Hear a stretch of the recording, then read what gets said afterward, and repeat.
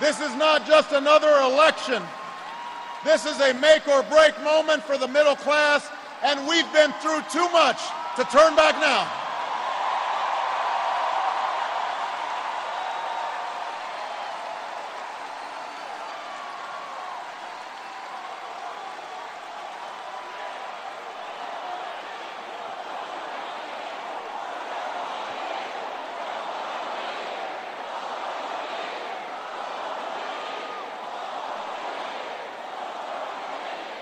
We have come too far to abandon the change we fought for these past few years.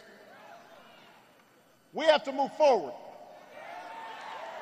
to the future we imagined in 2008, where everyone gets a fair shot and everyone does their fair share and everyone plays by the same rules. That's the choice in this election, and that's why I'm running for a second term as President of the United States.